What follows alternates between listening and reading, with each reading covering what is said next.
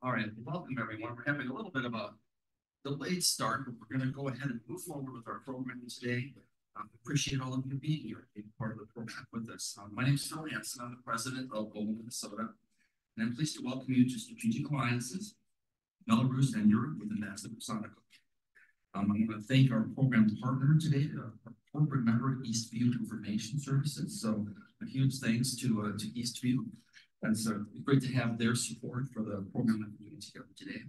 For those of you that are not familiar with Global Minnesota, we are a nonpartisan, nonprofit, member-based organization. We're dedicated to advancing international engagement and understanding. We're a pretty busy organization. We have about 50 professional exchange delegations annually with participants from over 130 countries each year that we support. We host 75 events like this, our World Affairs events featuring visiting diplomats and ambassadors and foreign policy experts. We deliver international programs, virtual exchanges, and knowledge competitions for high school and college students all across Minnesota. And for our business community, we provide programs on sustainability topics, on international trade, local trends and challenges, and foreign policy. In all, just over the past year, 450 different activities inspired about 15,000 people to participate with us to learn about our changing world. Importantly, I want to thank the many individuals in the room with us tonight and invite those who are not. And really want to take a moment. How many members do we have in here? Kind of raise your hands. So huge thanks to all of our members. Keep your hands up for 1 second. For the non-members in the room, find one of these people and ask them why it's great to be a Global Minnesota member. To share that with you, I think. When you become a Global Minnesota member, you become part of a community that shares your interest in engaging, encouraging dialogue, creating connections, and understanding how world affairs and foreign policy affect our nation and affect our world. For over 7 decades, we've provided our members a nonpartisan gathering place where they can connect with influential world leaders, get exposure to different cultures and viewpoints, and gain firsthand insights into critical international topics. Global Minnesota shares the best of Minnesota with the world and the world with Minnesota. And you too can become a member and help to power this mission. To learn more, you can visit our website or see one of our team members at the table outside. They'd be happy to share more with you about membership. I also want to take a moment to thank our many corporate members that help to support and fuel our mission as well. And you can see them on the screen behind me here. Their dedication to international understanding helps us to do the many things that we do as well. So now on to our program for the evening. Our topic today is a timely and important one in understanding the contours of the complicated relationship among Belarus, Russia, and dozens of other countries throughout Europe. Belarus has a uniquely close relationship with Russia over the years and even played a role in supporting Russian troops in the invasion of Ukraine. President Lukashenko has served as president since 1994, making him the longest serving president in Europe. He was recently reelected in a controversial and highly disputed election in 2020. We are fortunate today to have a guest who has firsthand experience with the Belarusian politics and a very impressive individual indeed, Ambassador Andrei Sannikov. Thank you, Ambassador, for being with us today. He is a prominent opposition leader living in exile and was recently featured in the documentary This Kind of Hope, which was screened last evening at the Dramatic American Institute. I understand people thought it to be very moving and very interesting program. Ambassador. I'm grateful now in a moment to turn it over to Dima Friendlov. He's the CEO. He is with Eastview Information Services to introduce the ambassador. Kent Lee, the president of Eastview, and Dima are part of the team at Eastview that make this program possible for all of us. I do want to take a moment to note that there are books available that you can actually purchase. Right? You can make a donation to receive one of the books. I think the ambassadors wanted to sign the books tonight as well. The proceeds from the books actually go to help political prisoners in Belarus. So it's a very worthy thing that they're trying to do. It's a terrific book. So if you get a chance, please do so. I'd now like to turn it over to Dima to introduce our speaker today. Steve? Thank you. Dr. Dima Friendlov, Vice President of Eastview, and my partner, Kent Lee, is stuck in traffic. And fortunately, he will be here maybe in 20 minutes. So he asked me to read his introduction. But I thought I would be reading somebody else's introduction. Maybe I'll just tell you a story about how I met Andrei. That will be more interesting than the person. Andrei and I know each other from more than 30 years already, and worked together at the United Nations. Then Andrei went to Belarus and worked his way up to being a deputy foreign minister of Belarus.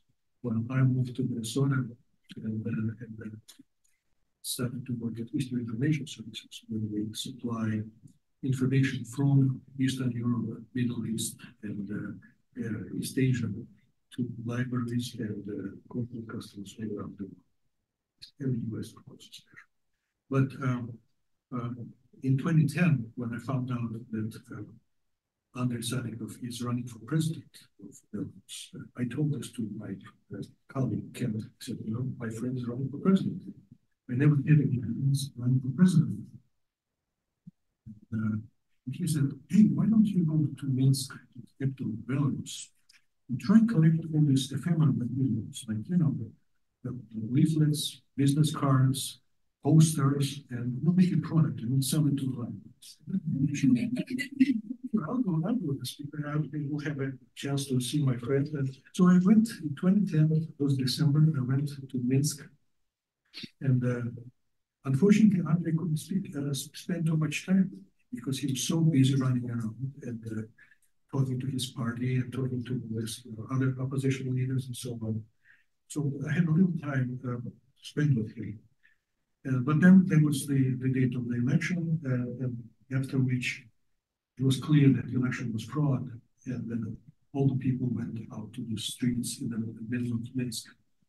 And I went there and I seen Andrei speak from the podium with other people, and I also seen the Armand. Armand is the Russian police, Belarusian police surrounding the crowd, started to beat people with clubs.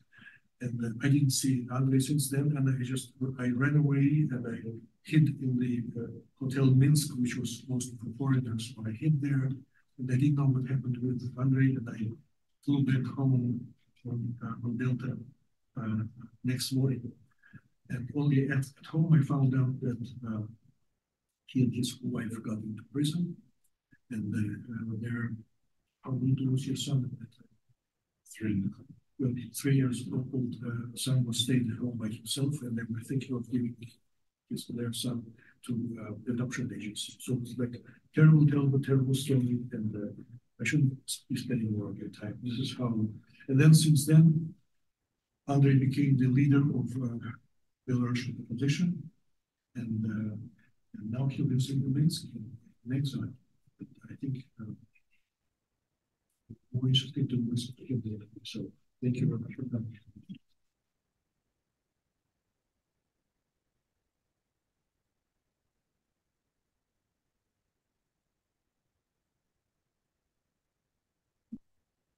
Hello, good evening.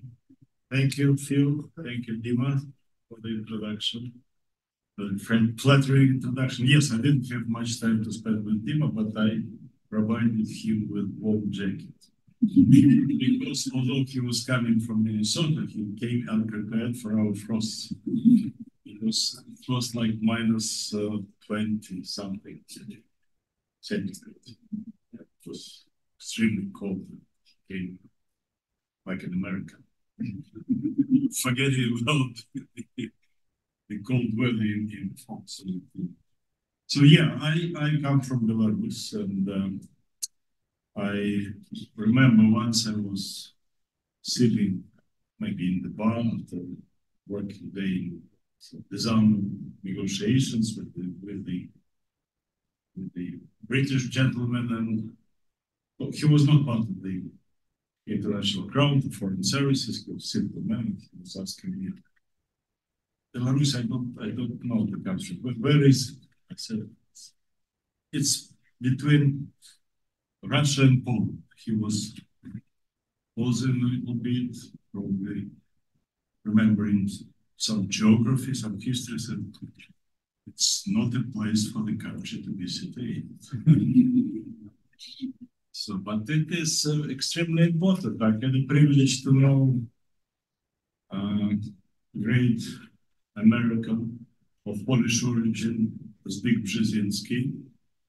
And Zbigniew Brzezinski concept was that Ukraine is a cornerstone of security, that if Ukraine is independent and free, Russia will cease to exist as an empire. It will stop its imperialistic past and will be going towards democracy. And I was arguing with him because, okay, I agree. I agree that Ukraine is cornerstone, but you forget about Belarus because Belarus is a linchpin. A lot of processes, a lot of both negative and positive were happening in Belarus, which affected the whole region, Europe and the Soviet Union as well. So I would like to speak about the importance of Belarus, and since the organizers wanted me to speak about special relations with Russia, we will do this. And I call this my presentation from Biskulit to Hostomel, because I discovered that probably these names do not tell you anything. But it is very significant names for the history in our region, because Viskuli is a place where the Soviet Union was denounced in December 1991. And Hostomel is the place which was attacked in the first days of massive invasion of Russia on Ukraine in February 2022. It is where the airport is situated. So I wanted, by this title, I wanted to stress that in a very short historic period, we came from something positive to something very negative. And the positive for us was this kind of event, which happened in Belarus, in the forest of Belarusian, in the place Viskuli, which was the hunting lodge, which was used by the bosses of the Communist Party of the Soviet Union. And it was done on the 8th of December 1991, when Shushkevich invited Yeltsin. Shushkevich, head of state of Belarus, invited Yeltsin, at that time president of Russia, and Kravchuk, president of Ukraine, for a meeting. They all have different goals. Shushkevich said to me first, and then he said it publicly, that his goal was to make sure that Russia provides enough gas to Belarus, because it was cold winter, difficult time was coming. Kravchuk wanted to get rid of the Soviet Union, and Yeltsin wanted to become a Tsar of Russia. So, and but they managed to create the most meaningful moment in history of the 20th century, signing the denunciation of the Soviet Union, the treaty that was signed in 1922. In Viskuli, it was denounced. And after that, it was quite a positive period of development in Belarus, because Belarus, and I will be stressing it regularly, is a unique country. Even out of all former Soviet republics, it has a unique history, because all Soviet, I'm not including, of course, Baltic states, because Baltic states are different story, but all other 12 former Soviet republics, they immediately had their presidents.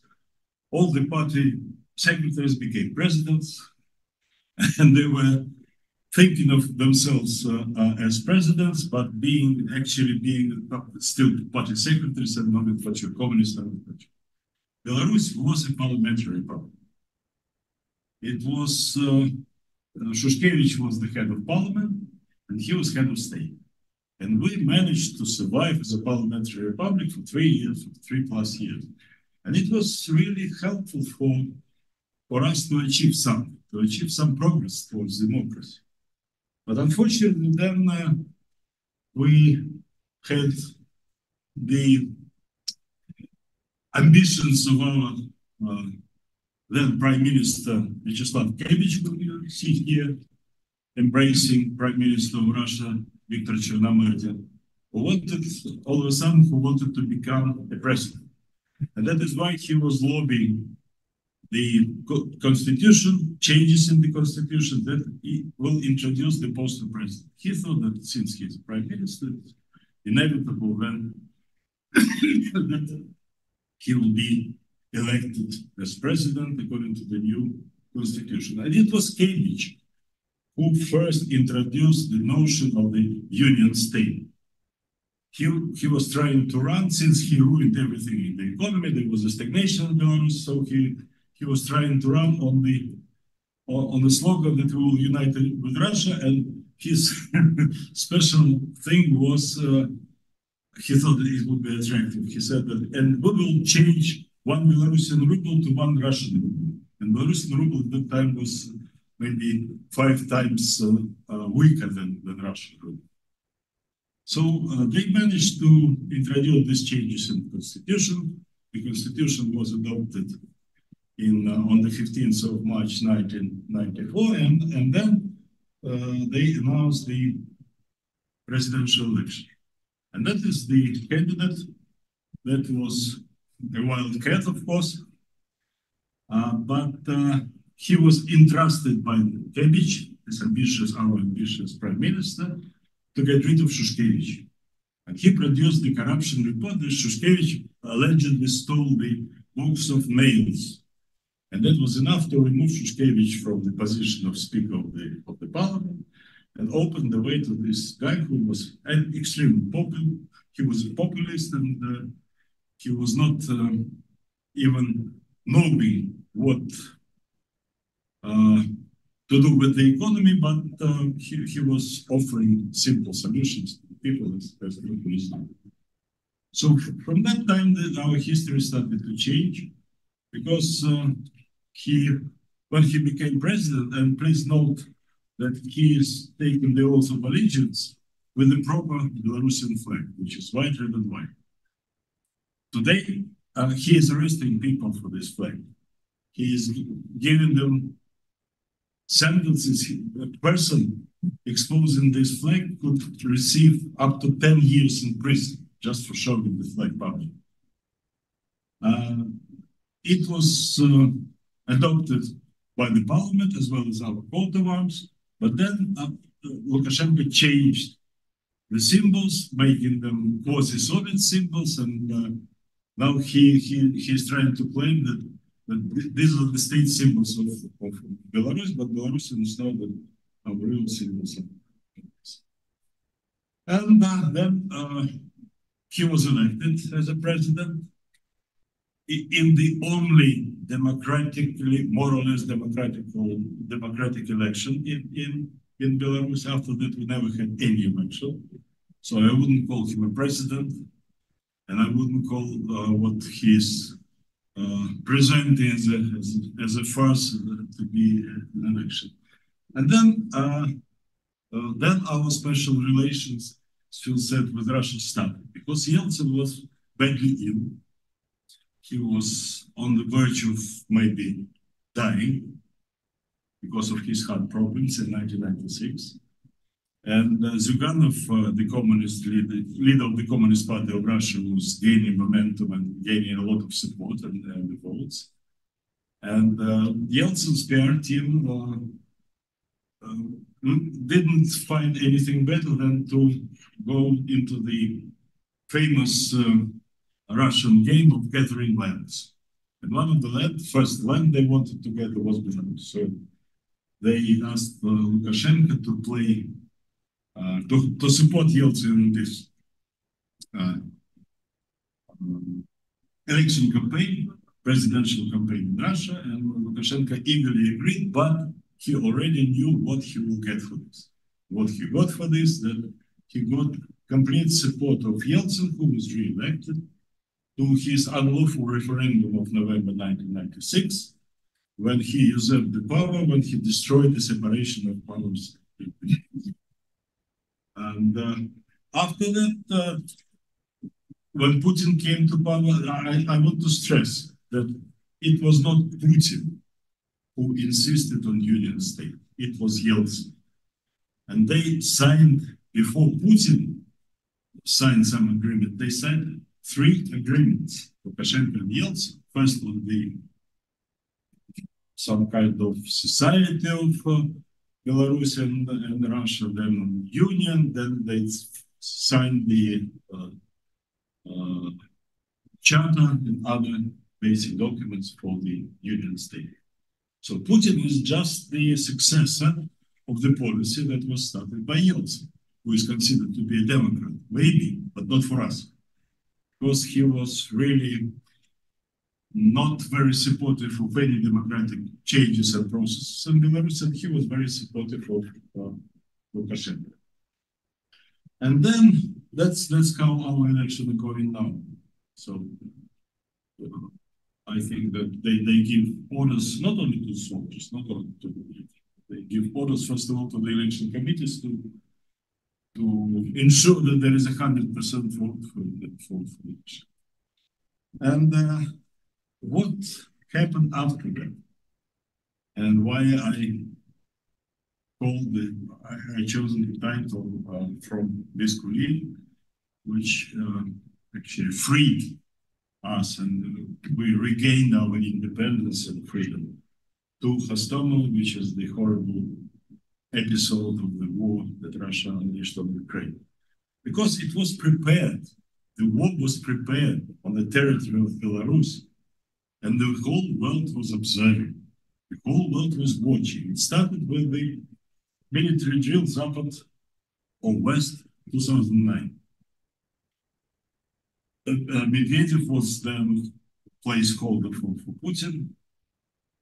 And the scenario that was leaked to the press, and then it was confirmed that it was a real scenario of this drill, was nuclear strike on Warsaw and breakthrough through the Suwalki Gap towards Kaliningrad to cut off Baltic states from the rest of Europe. In 2009, these were the plans of Russia. These were the plans of Kremlin. Then it continued to repeat itself up until 2021, when it was so clear that Russia is getting ready to war. We had about 250,000 Russian troops on the territory of Belarus at that time, on the border with Ukraine. So it was so obvious that Russia will attack.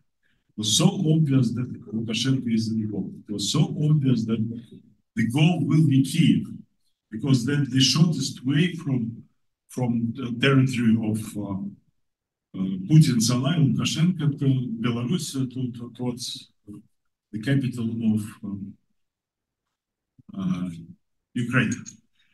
So you see, and these are not all of the units, Russian units that were gathered on the borders of Ukraine on the territory of Belarus. My view is, not my view, I think that Belarus, why I say that Belarus is a linchpin, because if Belarus was supported in 2020 when we started our revolution, when the whole country rejected Lukashenko, when the whole country was revolted, when the whole country was demonstrating and protesting in the streets, and we didn't have any support, we didn't have any understanding what to do. If we were supported at that time, if Lukashenko was sanctioned, severely sanctioned at that time, there will be no war in Ukraine. I'm sure about that, because look at this. We call it Belarusian Balkan. We need to straighten the line of Europe, which means straighten the line of democracy, which means straighten the line of freedom, the line of freedom. And then there will be no danger in this region, because it is obvious that Putin still has the goal we just discussed when going here with Dima and Olga about his real intentions and plan. And I think that he is still having Kiev as his goal. And he is still counting on the territory of Belarus to serve as a springboard to amass a new attack on Kiev. So I think that for the security of the region, for the security of Europe, and for international security, Belarus is extremely important. And that is why I recently published a set of articles from my friends from different countries, our neighboring countries, and others which is called Belarus and Europe, which you saw in the beginning of our meeting, which claims and actually the top-notch military and foreign experts confirmed that without Belarus there will be no security. That Europe needs Belarus as badly as Belarus needs Europe and NATO.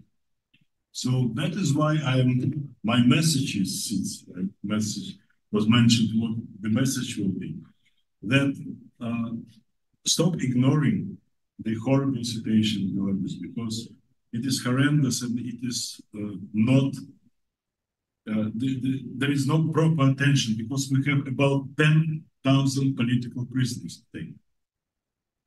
In Europe, I never thought that I would even be able to pronounce such a figure connected with Belarus.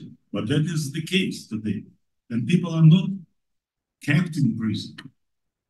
People are being killed in prison. Just yesterday, we learned about another killing of a person who was in prison waiting for trial. It is a sixth person of whom we know since 2021 that was killed in prison.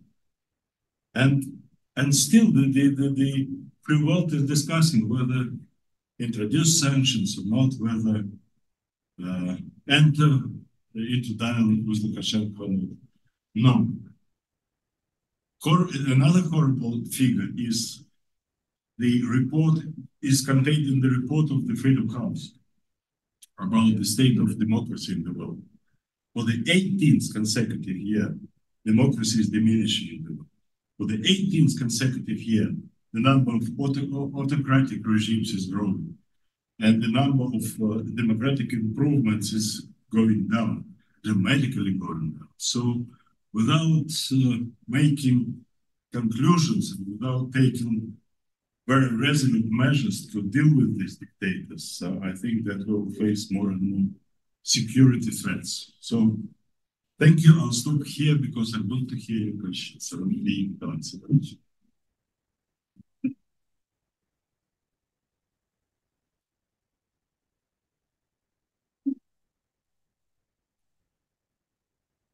If you have questions for the ambassador, please raise your hand.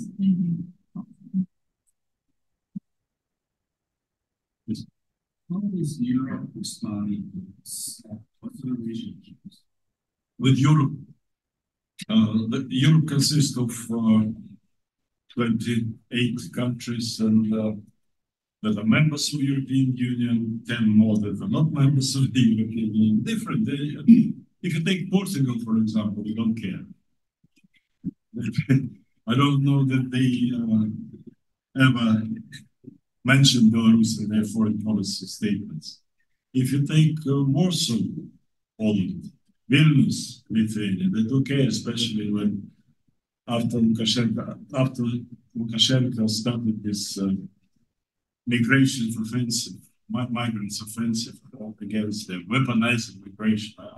It is an operation which is definitely a joint operation of Putin and Lukashenko, bringing migrants and throwing them to Poland and Lithuania, first of all, a little bit of Latvia. So they've been too complacent for a very long time. You know, dictatorship is very lucrative. Dictatorship allows you to get very quick and big money without complying with any rules. And that was very attractive for the West. It was very attractive for our neighbors. And even today, I mentioned these two countries because they are genuinely and really interested in Belarus and trying to support us. And they are known, Lithuania and Poland, as the strongest critics of Lukashenko's regime. At the same time, they have the highest trade turnover with the regime of Lukashenko. So it is not about Europe. It is not about different attitude towards Lukashenko, towards Belarusian Democrats. It is about the necessity to prevent dictators finally from coming to power. Because I am now a member of the newly organized World Liberty Congress. I'm one of the members of the Leadership Council. We have 30 dissidents from 53 countries: Nicaragua, Cuba, Venezuela, Iran, China, like Uyghurs and Tibet. And we compare the practices, and they're similar. We compare the behavior of the free world, which is, look, Xi Jinping is coming to visit to France.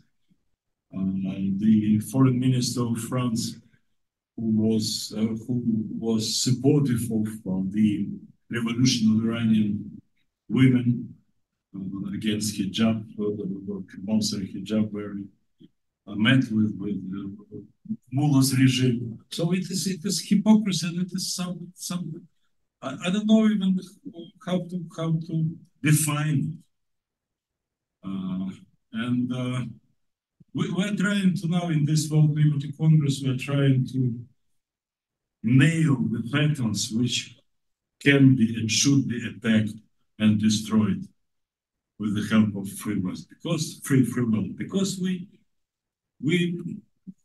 on the verge of depleting our domestic resources. And it is clear for me, for example, from my friends from Iran, from my friends from Venezuela, from Cuba, that without the help, meaningful help of the free world, we will not succeed in years. Yes. So, Lukashenko will eventually go either by God or by some other force. In Russia, most of the people that are potential replacements of Putin are worse than he is. In Belarus, is there the potential of overthrowing the system which has been established, which basically has created the limitation of freedom? Is there a chance for another? I think yes, because it is different, absolutely different regimes. Although Putin was the disciple of Lukashenko, Putin was following Lukashenko, his practice of repression, dealing with civil society, dealing with independent press, dealing with opposition leaders. They were following. We discussed it with my good friend, unfortunately killed by Kremlin, by Putin, Boris Nemtsov. And it was absolutely clear for both of us that Putin was not only watching, he knew the technologies that were used by Lukashenko to unleash violence against us. So I think that, but at the same time, the regime of Lukashenko is centered against one person. One person only takes the decision, any decision. And why I say that I would like to think that it will collapse, because it is actually the history teaches us if we have such a regime that it will collapse. There will be no success, because Lukashenko thinks of himself as immortal and eternal. He never even thought, he never even allowed himself to think about any success. In Russia, it is different. First of all, it's a big mess. It's a big problem for many years, maybe for 100 years. Second, they have different groups of influence and different power centers. Military, special services, oligarchs, industry, and they all are involved in this power game. I can agree with you that in Russia it could be worse, because they will be defending their assets, all these groups. In Belarus, I think that people are so tired. When I told you about political prisoners, we have arrests and detentions going and trials going on a daily basis. Situation is very depressing. It's horrendous situation. People are living without much hope, but at the same time, it shows that he is not controlling because he needs victims every day to show that he is in control. It is not the real governing of the country. It is just using violence to control the power structures in Belarus, to control people. That's it. And I think that the hatred is growing. And moreover, since I said that there is a regular on a daily basis arrest, it is already affects his own people.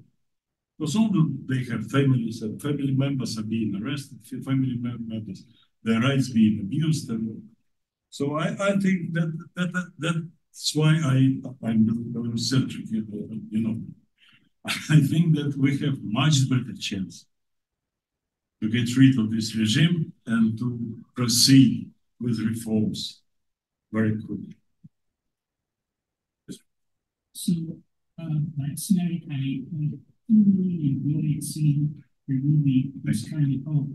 And first, just a quick suggestion. I strongly urge the folks that work with you here in Minnesota to try to get your film into the Twin Cities International Film Festival. Coming up, expect some things. And one thing that caught me strongly in the movie was grotesque and amusing at the same time, was telling that Lukashenko cried the day he gave up Belarus's nuclear weaponry. Presumably those went voluntarily in the hands of the Russians. The Ukraine, so far as I know, is the only country in the world that voluntarily gave up its nuclear weapons, and it was for some guarantees on its sovereignty. So here's the question for the world.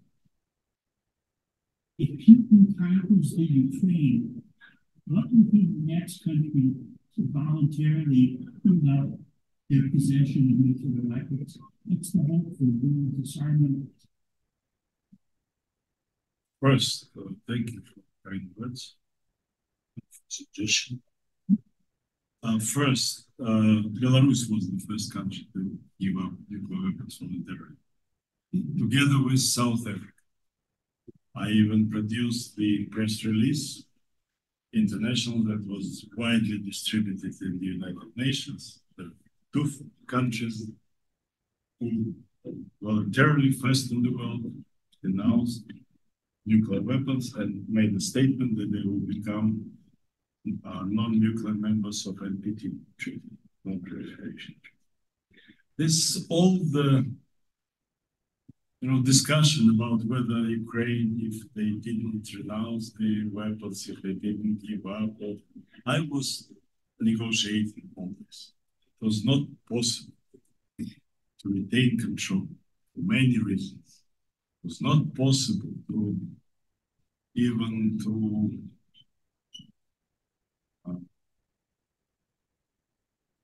to negotiate differently. Because for many reasons, I'll give you one technical reason. The nuclear weapons is a very sensitive stuff. They need maintenance.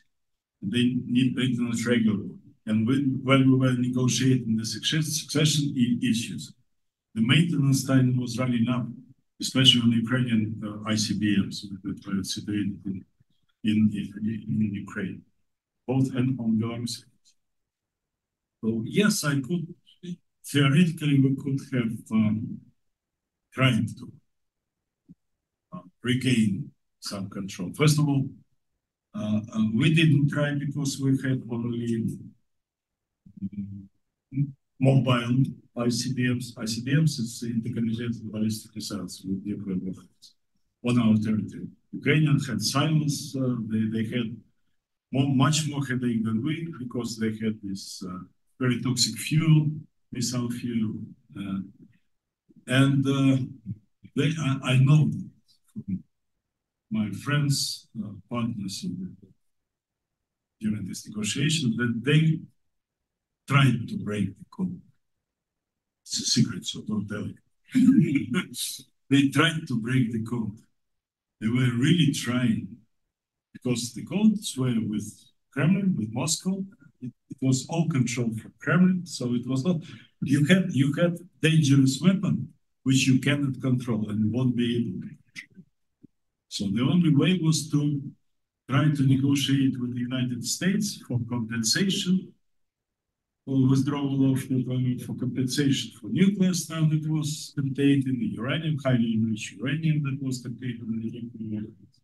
That's it. So, and we were much more interested in good relations with the Western world, first of all, with the United States, and these disarmament negotiations and our how we solve these succession issues allowed us to get support and to be regarded as a reliable partner. And that was all done during the period when we were parliamentary. So we managed to use this time effectively, but then Lukashenko. Yes.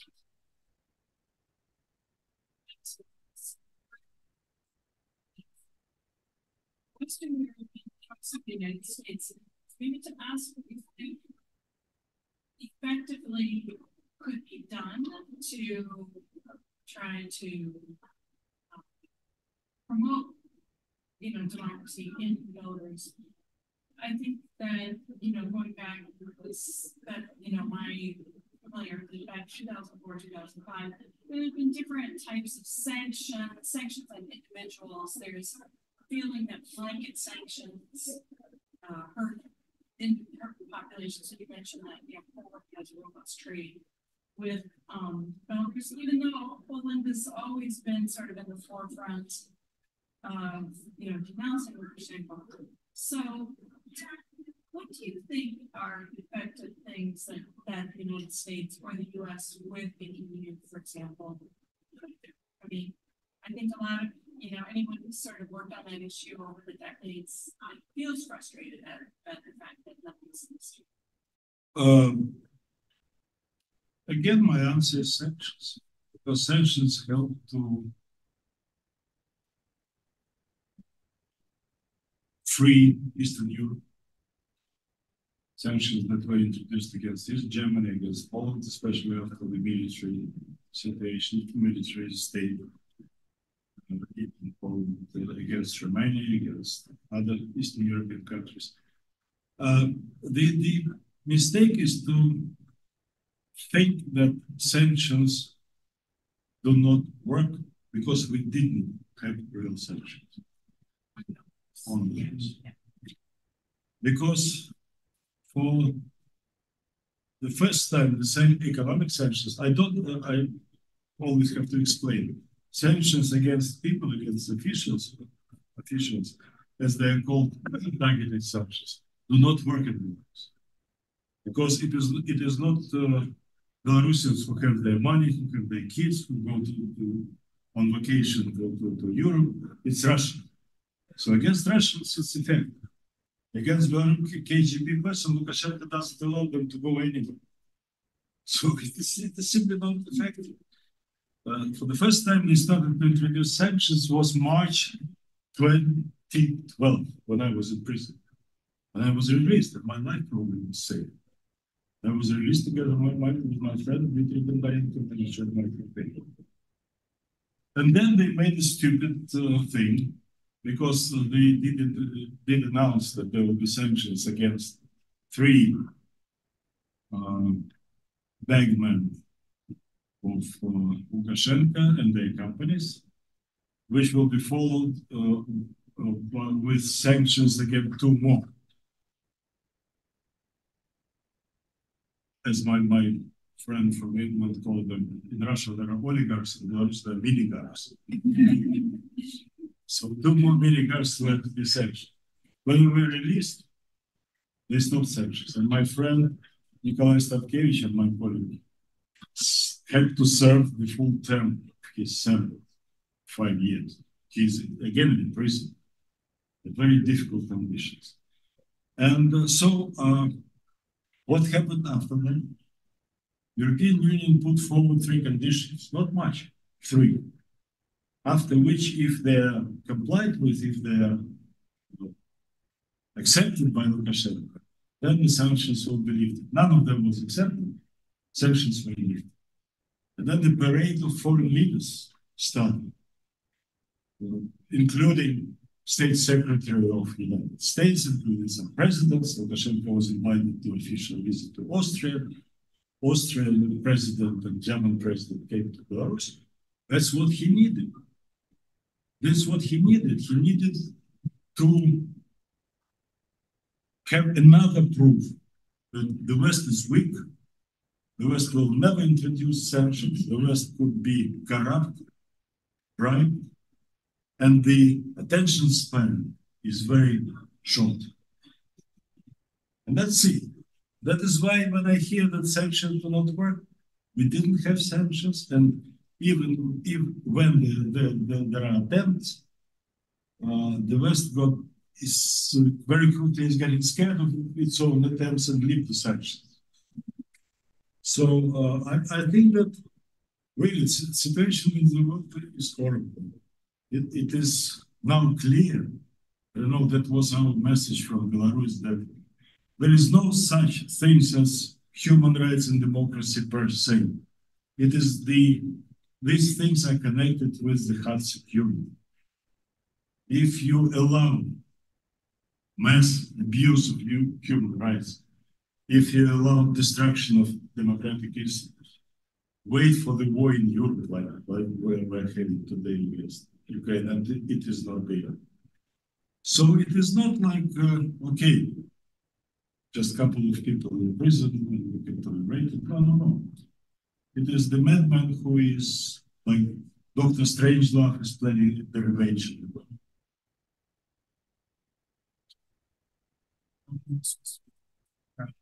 Do you think the Russian government intervened? I don't care. I don't care because, it is also a question that I don't like to answer because it is not the right question. Because nobody asked for solidarity. What are you doing? Look, there is a mighty military machine to the east of your country, and then they will intervene immediately. Nobody. Everybody was supporting Poland, including the Pope, including all the leaders of the free world. That's what we expect, and that's what we need. Yes, please.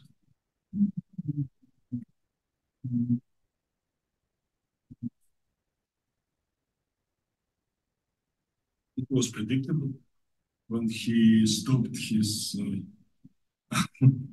march on Moscow. It said immediately that he will be killed. I think we have to be ready to find out that probably Lukashenko was also involved in this whole operation. And that is why Prigozhin was accepted on the territory of Belarus, and he was trying to hide there. But Lukashenko sells anybody if he can get some profit. He was selling Putin to Prigozhin, he was selling Prigozhin to Putin. So I think that it was inevitable. And what was also inevitable, many analysts didn't believe it. They thought that, okay, there is a Wagner group now, and they will probably be preparing another attack on Ukraine. So many. It simply shows that the people do not understand Lukashenko in the region. Lukashenko is greedy. Lukashenko will never pay anybody any money. And he will never allow any group that could present danger on the territory of Belarus. And that's why we have now Wagner running away from Belarus, because they're not paid any money. And they're running away towards Africa. So it's now, again, the problem for how to deal with it, because this private companies are ruthless because they're criminals and they have to be.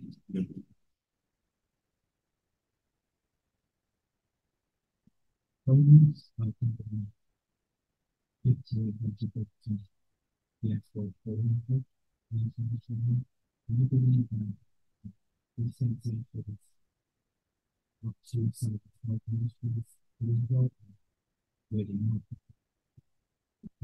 think that all the sanctions are announced, but as with the announcement of more sanctions, more loopholes emerge. So they have to be closed. One thing. Second thing, what worries me a lot is that today's sanctions against Belarus are tied towards sanctions against Russia, which is connected with the war in Ukraine. Forgetting about the original intention of the West to sanction Lukashenko regime because of the crime against humanity, because of so many abuses, because of so many political prisoners, because of killing of innocent people during the peaceful demonstrations. But that is somehow not the argument anymore. They are paralleling the sanctions together with Russia, which is not the right thing to do. Lukashenko is serial criminal. He's guilty of crimes against humanity. He is guilty of war crimes, including kidnapping Ukrainian kids from Ukrainian territory together with Russians. Any sanctions, and I always say it is morally justified because the condition for sanctions should be not Lukashenko step down, but release all political prisoners. If you release all political prisoners, I will be the first one to say that lift all the sanctions. We have to save people's lives. Okay, are we running out of time? I'll ask one last question. Yeah, sure. I just wondered, do you still feel hopeful that you'll be able to return to Belarus at some point? Not only me, but my friends, my family. Yeah. It is difficult for me to live anywhere.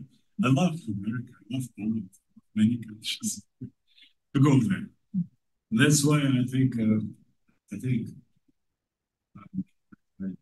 say it in the film that I regard my exile as a posting. I'm a diplomat. I just have a posting which is becomes a little bit longer than I expected. Thank you very much for that.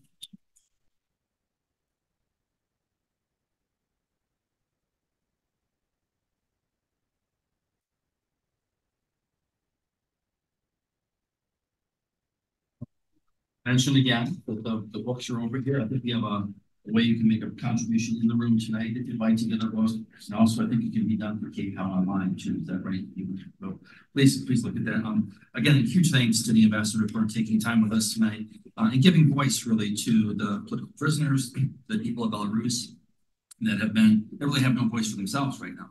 And you're here to be able to share with us and give a better understanding of the challenges that country is facing, the challenges that people are facing, and hopefully maybe some ideas about a pathway to a different future, which is very, very helpful to all of us today.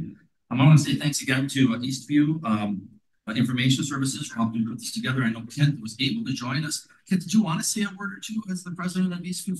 I know you've been hosting the ambassador here. I don't want to put you on the spot, Kent, but if you'd like to say a word or two, I know you had you did the hard job of fighting the traffic to get here today. If you wanted to say a word or two real quickly, you're sure welcome to do that. I have to do something about overturned semis on Tuesday. Yeah, there was a yes. No. So let's see. That's an impossible act to follow. So no. If nothing was said about Eastview, then just to know that we're a company from headquartered here for 35 years, and for the this last period. We've done our best to bring peoples of the East and West together.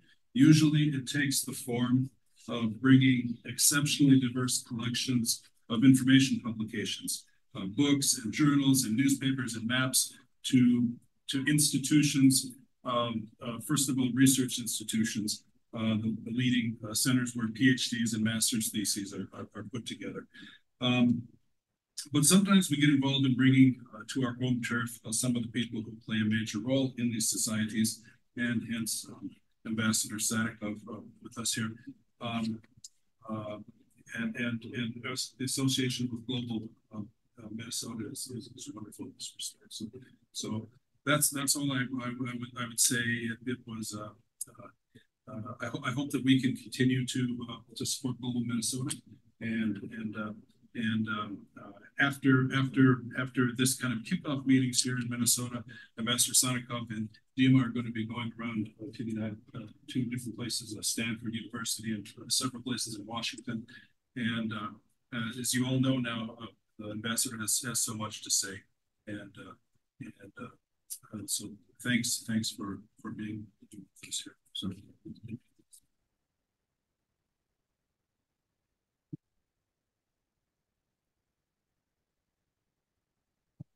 Continue that. Our governor every year gives out a small number of trade awards, international trade awards, and Eastview was one of the winners this year of the Governor's International Trade Award. So congratulations to you for your award and for your recognition this year of the good work that you're doing across the world. I want to say a couple of words about upcoming events for those of you that like to maybe come to your next Global Minnesota event. I was going to invite you to come to join us at Fiona Hill for Navigating the World in Turmoil. But and I'm not going to say unfortunately, but she has completely sold out. So it's been a very popular program. We may be able to open a few more slots. So yeah, keep an eye on our website, but we're really excited to have Fiona Hill with us next week. We also are hoping to support a special film screening of the documentary Copa 71 at the MSP International Film Festival, which is actually starting this week.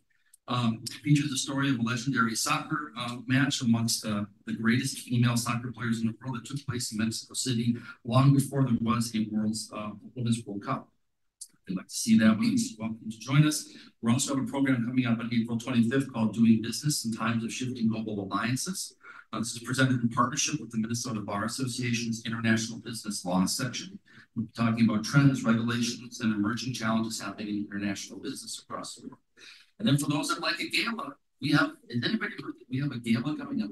The members have heard this over and over from us, I'm sure. We're very excited to have our Come Sail Away gala coming up on May 18th. We'll be celebrating 5 port cities around the world with food and entertainment from those port cities, and a really wonderful evening of coming together to help support the work of Global Minnesota. So thanks again to everybody for being here. Huge thanks for joining us and helping to do the work that we're trying to do together here, which is to advance international understanding and engagement across Minnesota and frankly across the world. So thanks for being here tonight. One more